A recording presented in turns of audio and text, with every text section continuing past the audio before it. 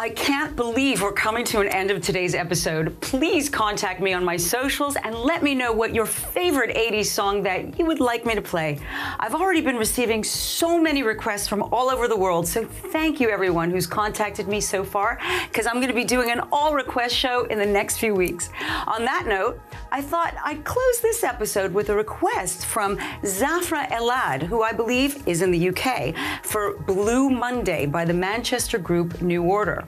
Blue Monday released in 1983 and was considered a very poignant record of its time because, according to the BBC Radio, the song was a crucial link between 70s disco and the dance house boom that took off at the end of the decade. So I hope you've had fun today getting your groove on. This is Stacey Jackson signing off for today. Thank you for watching Stacey Jackson in the 80s, and have a great week, everyone.